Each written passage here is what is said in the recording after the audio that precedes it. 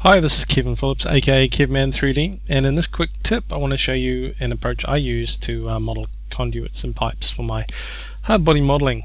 I tend to use subpatching and a box. Now traditionally I used to use a disc and a spline, but rail extrude I found didn't give me the results I wanted.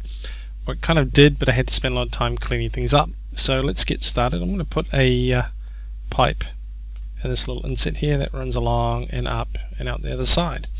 So to start with, I use the box tool, and in the back view here I'm going to drag out the cross section of the pipe I plan to create. Okay, now it's very important that I remember the width and the height. They should be even because I want a round pipe. So 5mm, good number to remember. Okay, in the side view here I'm going to just drag the pipe out to about here. Okay, and let's just drop the box tool. Okay, I'm getting this viewport, and I want my pipe to kind of come out here and go up and across. So I'll select this poly on the end and I'll go B for bevel, and I'll bring up the numeric options, and what I want to do with the shift is type in the same amount that the box size was, which is 5mm. Okay, and this just keeps things nice and even. Okay, I go in here, I want my pipe to go up, so I use the bevel tool again. This time I don't have to worry about the 5mm because it's going up this far. Let's get bevel again. This time I'm going to type 5mm in to give me my next corner, and I'll select this one, and I'm going to go and bevel that and take it right to the end there, to about there.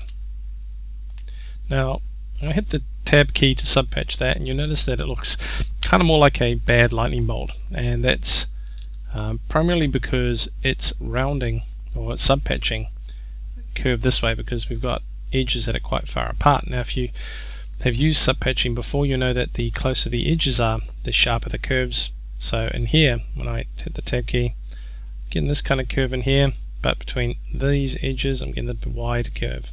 So all I need to do to make these nice sharp corners of my pipe is use the knife tool and literally just make a cut there, make a cut there.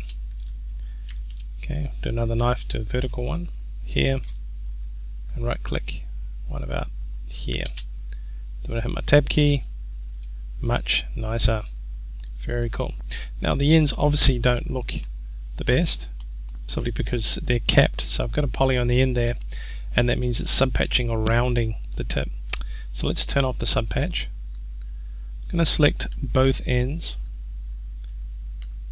and what I want to do is I want to create, let's go down here, I'm going to create like a little well, I'll show you what it is. It's kind of a little connection into the side, so it's not just a pipe jamming through the wall. It's got some kind of a connector at each end. So I've got both ends selected. I'm going to zoom into one end, use a bevel tool, and to make this sharp I'm going to click and drag up to make a tiny one there.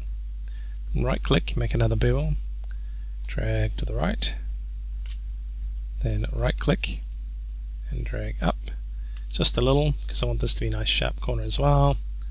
Then I'll right click one more time and I'll drag the mouse all the way up until it goes outside. Okay, I'm also going to push the delete key to get rid of this last polygon so it's not capped, otherwise I get this kind of blobby look. Okay, when it's open it just can't smooth it, so it just becomes nice and sharp. So let's push delete. Oops, and there it is there, and I've hit the tab key. Okay, a little hard to see from that view, but in the perspective view here, got a nice looking pipe that goes through. Much easier and kind of much more controllable.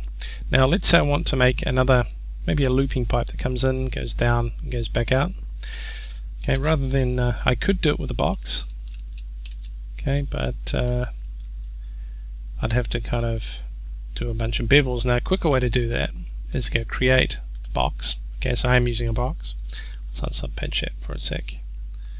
I'm going to drag out kind of an area that represents my cable or my pipe. Okay, so this is going to have my pipe going in. I'm going to have a pipe that goes across, down and back out again. Okay, drop the box tool, and I'm going to use the bevel tool in here. Click and drag to the left until I get a pipe roughly the thickness that I'm after, and that looks pretty good. Okay, I can delete these two polys to give this kind of U shape,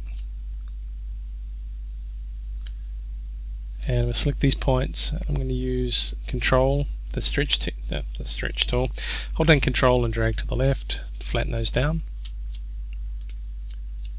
Okay, if I hit the tab key now, you see that it's got this kind of funky U shape. Okay, so same thing in here. If I use the knife tool, put a cut there, cut there, cut there, get this nice sharpish corner. Okay, I can now take this geometry, and what I'm going to do is I'm just going to extrude it. So Shift E, and then I drag it till it's roughly the depth, same depth as is in height. Okay, and I'm going to move this back out like so. Okay, it looks pretty good.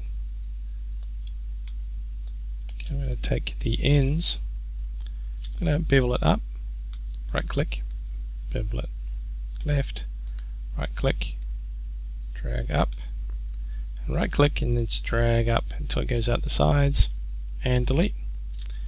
Subpatch that, and there are my pipes. Now obviously you can do a lot more advanced stuff. If you were to do lots of bevels, you can create quite complicated looking pipe work and everything else. Just got to remember to have the same width and height and depth for all your boxes here. So I hope that gave you a few ideas there.